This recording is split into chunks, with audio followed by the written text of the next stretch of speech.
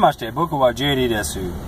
Hey everybody, I'm trying something a little bit different. I mean, I've been doing news bits anyway, but this is kind of like a collaborated news bit. I don't know what it is, but we're going to try it. First thing I'm going to talk about is Baton Rouge. The police down there apparently arrested a group of teenagers. Well, the article I read starts out where they arrest a single teenager. That teenager had told them that they were stealing guns and ammunition for the purpose of shooting police. That affected the way that they addressed the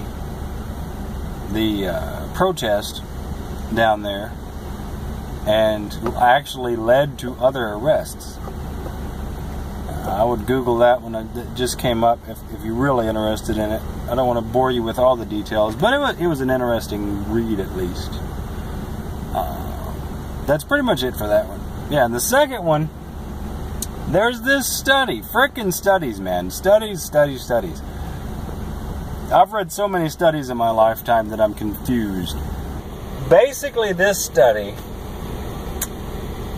the future of medicine in treating intestinal diseases and saving lives could be found in an unexpected place. Your toilet. Are you serious? Alright, this looks like it's a little bit more than a study.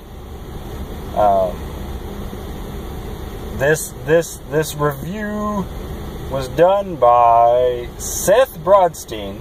He's this associate professor of biological services and pathology, microbiology, and immunology at Vanderbilt University.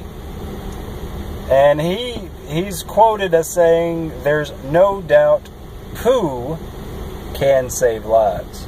Anyway, his team reviewed studies, so his team reviewed multiple studies, and literature presented presented surrounding the practice of fecal transplantation. The method is one which is being increasingly turned to by doctors to treat infections of the gut and is showing very preliminary promise. So, stool from a healthy individual is broken down, strained, and transferred to a patient suffering from infection or disease. So they literally take poop from person A and somehow strain it and break it down, so it's probably not actually poop. But they can't do it in a way that would kill the bacteria in the poop. The bacteria, you know, that causes pink eye. When you got poop on your finger, that's how pink eye happens, by the way. Alright, I'm going to leave that one there, although it's probably the most interesting of the three. Maybe not. Maybe so, depending on your background. But.